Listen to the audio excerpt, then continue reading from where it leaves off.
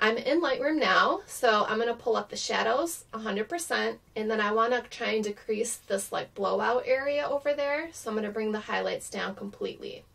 I'm going to up the exposure to about like 20%, and I'm going to increase my white balance quite a bit. It's going to turn the image a little bit yellowy, but I like how it affects the skin here.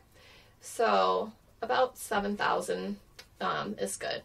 Then I'm going to come down to my HSL panel, and I'm going to go in the luminance slider, and I'm going to choose the orange tones. This will affect their skin and a little bit of their dress and headband. And I'm just going to pull it up till my eye likes it. That looks good to me. And I'm going to come over to the saturation, and I'm going to decrease the yellows quite a bit. And I'm going to pull the greens down a little bit. And then I'm going to come down to my, where is it? Noise reduction. And I'm going to increase the luminance slider quite a bit, and that's going to help reduce any grain that might have picked up from it being on the darker side to begin with.